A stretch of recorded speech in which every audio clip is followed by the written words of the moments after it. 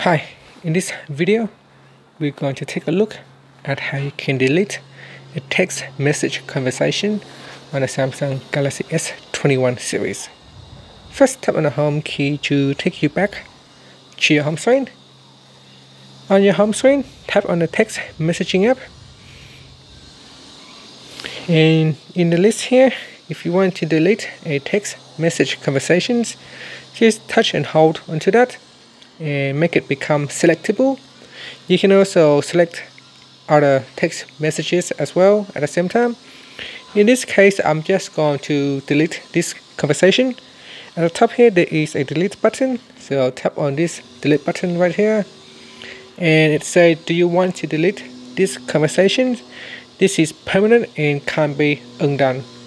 If you are sure you want to go ahead, tap on the delete button, and that will get removed from your text messaging list. And that's it. Finally, you can tap on the home key to go back to your home screen. And that's it. Thank you for watching this video. Please subscribe to my channel for more videos.